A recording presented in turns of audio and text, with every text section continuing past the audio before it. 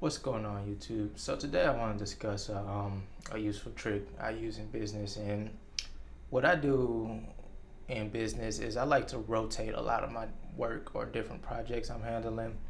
And as you as you practice at doing this, you'll get better. It won't necessarily be easy in the beginning, but I like to, because let's say you have certain projects you need to get out, quicker, or you have deadlines that you need to meet, so you need to focus more attention to a particular project. But something I've realized is to avoid like something getting monotonous or repetitive, or just anytime you do the same thing over and over, things can get a little bit stale and a little too repetitive.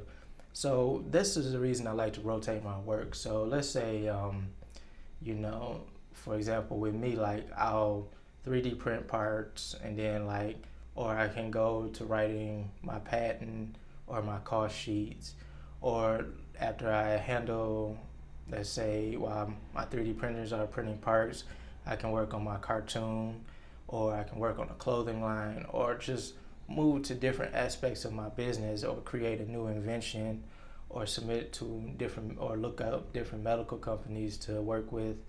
And I realized, by being able to move, now you don't want to just move in too many different directions. Like I said, this will take a little bit of time to this is more of an advanced trick, but it'll take a little time to get used to.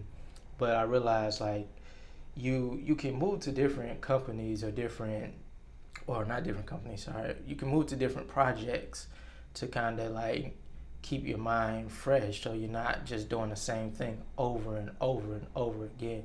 Because that's the thing about me, is I really hate repetitivity. So I kind of like to, I like to split my time up and divide my time or my days on what I'm doing or focusing on at any given moment. So let's say if I have this project, I'll focus on this project for 3 hours, let's say 3D printing a new medical device.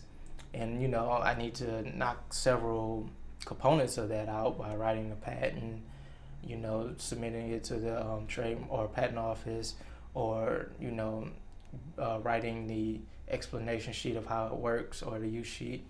But let's say after I finish the product, or 3D printing the prototype, then I might write down, come back to this later, finish that, and then I'll focus on creating clothes for my clothing line at that particular time. So after I finish 3 hours on that, then I'll spend 2 hours adding new products or designing new products for my clothing line.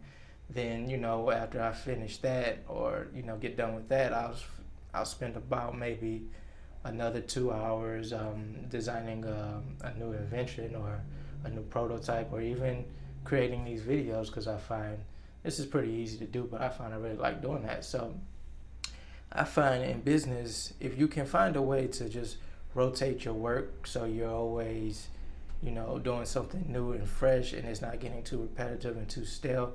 Because I find when you're creative, or like to build new things, like if you spend so much time just sticking to one thing, it takes the passion out, or the joy out. Whereas if you can rotate to different objects, or different particular projects in your business, you can come back to it, and it'll still be fresh, because you took that appropriate break to where you're not just hammering the work out, and it becomes just not too good, or not the best quality you can provide. Whereas if you take an appropriate break, come back to it, then you'll be able to come back refreshed and really knock that particular project out.